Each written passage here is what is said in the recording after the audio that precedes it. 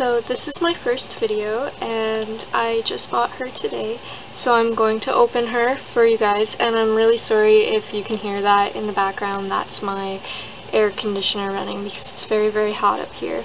So today I bought this Lalaloopsy mini and she's super cute and her name is Star Magic Spells. So yeah, I'm going to open her up and show her off. So here she is out of the box and she is so cute. She is just super cute. I'm sorry for my camera quality. It doesn't have a zoom when it's on video, or a macro, which seems really silly, but here she is. So she's clearly like a wizard themed and she is just so cute.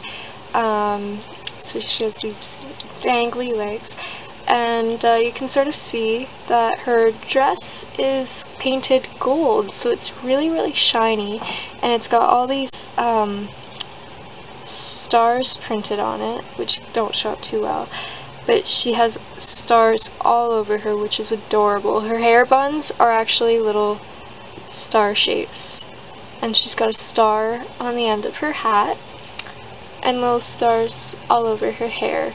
So they're not super posable, but she's sort of like a little rag doll, and she sits up pretty well on her own.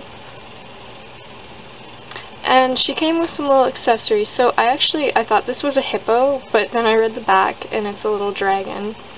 But it really looks like a hippo.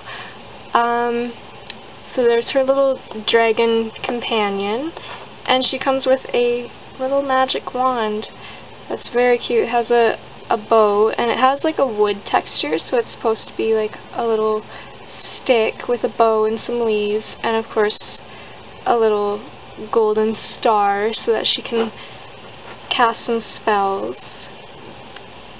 She's super cute. I really love the Lalaloopsy minis. They have incredible detail for such a small doll. Like, you can see she's only about maybe 3 inches tall, but they all have like incredible detail. Of course her hair is made to look like yarn, and she has little button eyes and sewn on cheek patches. But yeah, they're super cute. I don't have any of the big dolls, but I have a lot of the minis. But I just think they're so adorable and really worth the money. She was $7, which might be a bit much to a lot of people. It's a bit much to me, but I think for what you get, the quality is really good. It's a really reasonable price, especially if you like little dolls. You don't have space for the big ones.